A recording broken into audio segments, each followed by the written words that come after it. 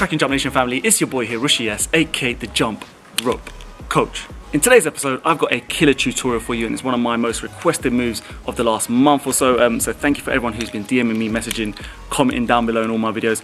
It is, of course, the side swing cross tutorial. So I've been doing this move for kind of like a couple of years now, and I feel that it's one of the moves that helps me really make my routines look slick, look effortless, look smooth.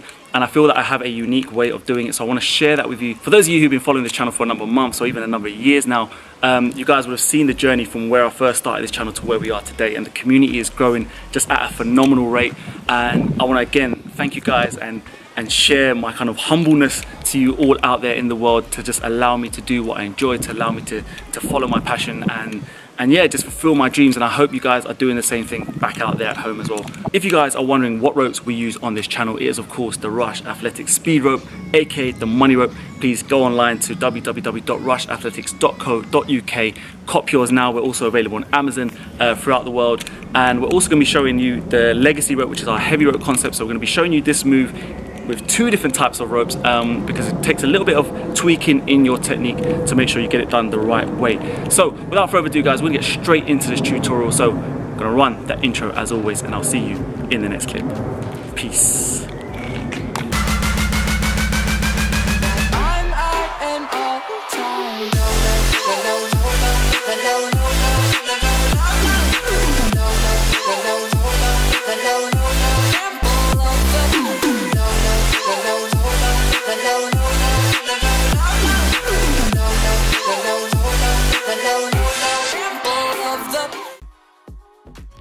Right, so I always do this on all my tutorials, but for the beginners out there, what you need to do is you need to make sure you've got the right rope length. And it's becoming one of the most asked questions as well that I always get is, what is my rope length? So I use the 10-foot money rope. I also sell this in the 11-foot version, but I use the 10-foot version.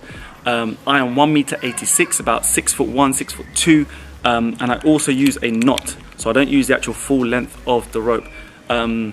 Now, I've gone through this in different tutorials, so make sure you kind of go back and check the reasons why I use a knot. You want to get the right feel of rope. That's why the length is so important. You don't want the rope to be dragging across the floor too much. And typically, kind of most beginners do this, they keep the rope length too long. Alternatively, if you have the rope too short, you're going to always end up tripping, especially if your timing's a little bit off, or you might need to jump a little bit higher, which then looks awkward. So you want to make sure that the rope allows you to skip minimally off the floor, so you keep it looking nice and slick and fluid, whilst it doesn't look too long and it's dragging along the floor and it's kind of ruining your routines and ruining your flow. So just tinker with your rope lengths. If you find it's tripping, or if you're tripping on your feet, at the front of your feet, at the toes, you know that the rope length is probably too short. And alternatively, if you're tripping at the underneath on your heels, you know it's probably a little bit too long because it's getting too much bounce or friction across the floor. Right, point number 2 is the actual mechanics of the move. So it's all about the hands turning over, crossing at the elbows, and just keeping the right techniques. If you keep these things in your mind, let it flow naturally, and just try and keep it smooth.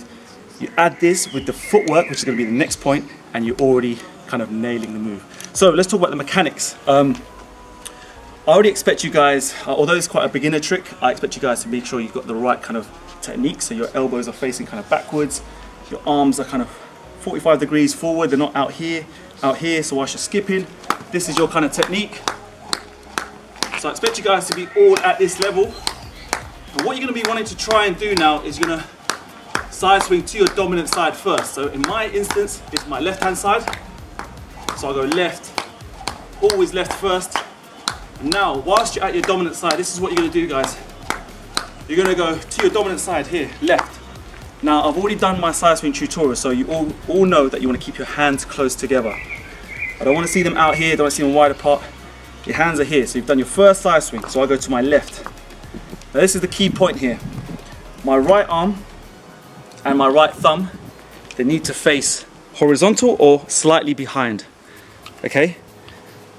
Then what you're going to do with your left hand, which should be your dominant and strong hand, you're going to now bring that around you, so it's going to come across your body. Remember, your right hand stays here, thumb facing behind you. That has to stay fixed. That needs to stay in the same position. Your left hand comes right across your body, and now you're going to cross at the elbows, more or less. All right, so you're going to try and keep this kind of motion. So similar to your crisscross or your crossover, which I've got tutorials on. you want to make sure that the rope is now at least wider than your body. Okay, if you start to break down here and cross here, you can see it's going to catch, and I'm not going to make this cross. Right, so you're down to this point. You've got your side swing down, you've got your weaker hand facing horizontal behind you, that stays fixed. You then bring your stronger hand, in my case the left hand, across you. You're going to make that jump right through here. Now this is the point which I feel is quite key. You've got two options. I'm going to show you the second option in a minute. First option is now, from this point on, you just jump through the rope. This is where you now need to really adjust your feet, uncross in the air, and you continue skipping. So, cross, uncross, side swing, cross, uncross.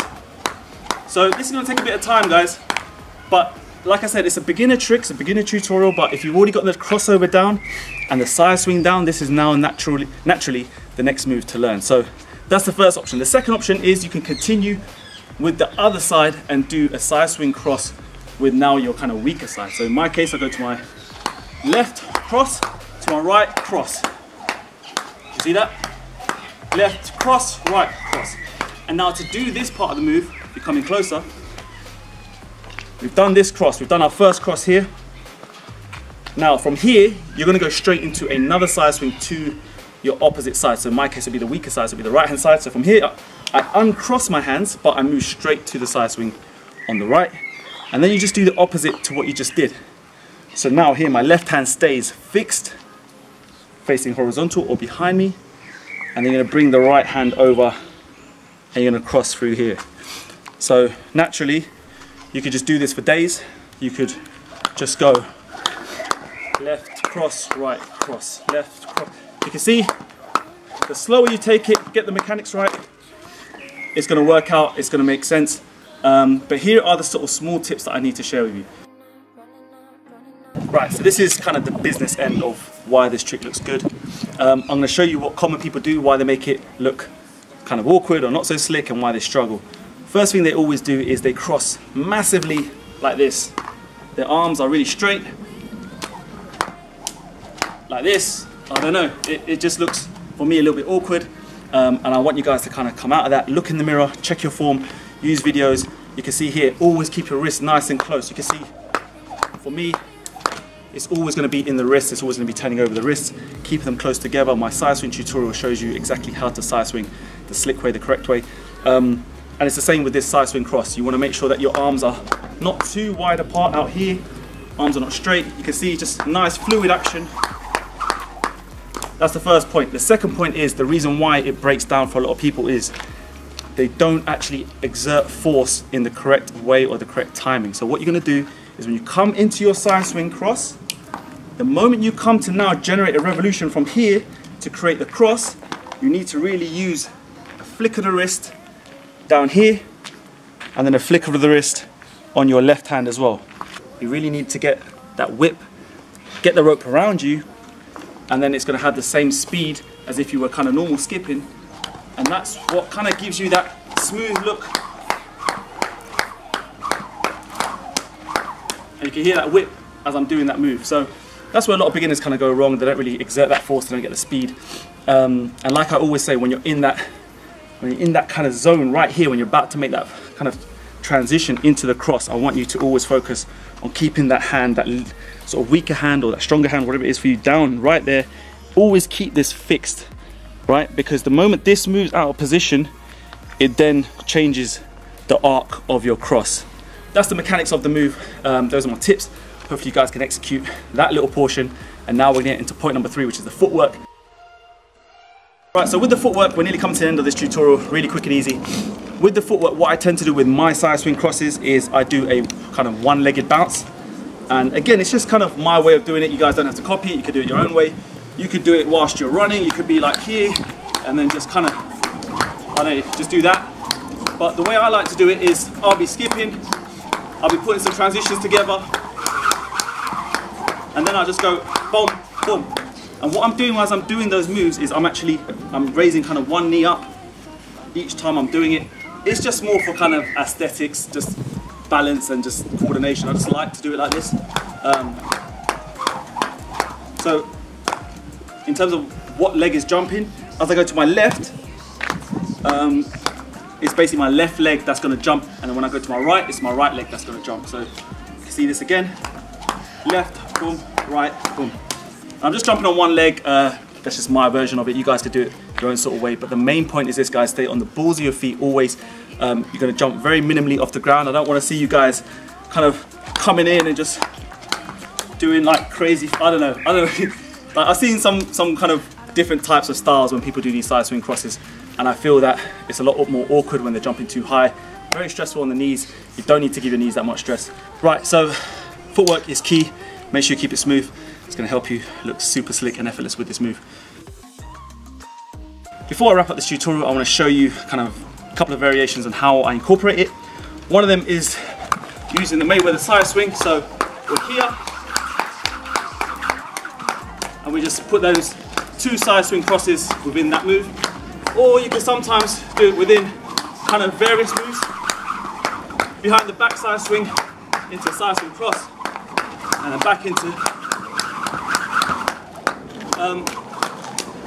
You can use this move wherever you want, guys. You can incorporate into various transitions, various routines. It helps you kind of attach moves together.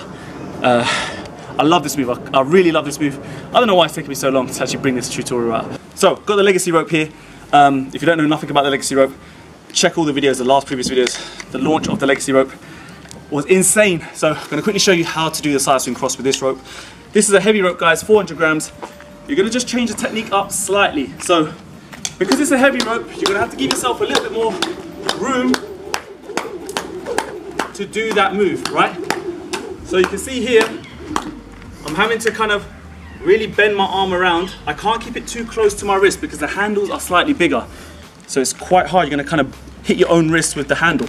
So as you can see, I just have to give myself a little bit more room when I'm doing those side swing crosses.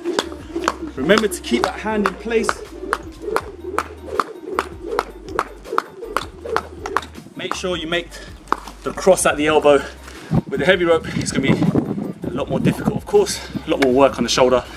But this rope has been built to make sure you guys can, again, create slick routines, combinations, work it as a speed rope, and that's why this rope is so great. If you don't know nothing about it, www.rushathletics.co.uk is coming to Amazon really soon as well. Amazon US, Amazon Canada, and also Amazon India, hopefully in the next 2 to 3 weeks. So, right, I'm dead.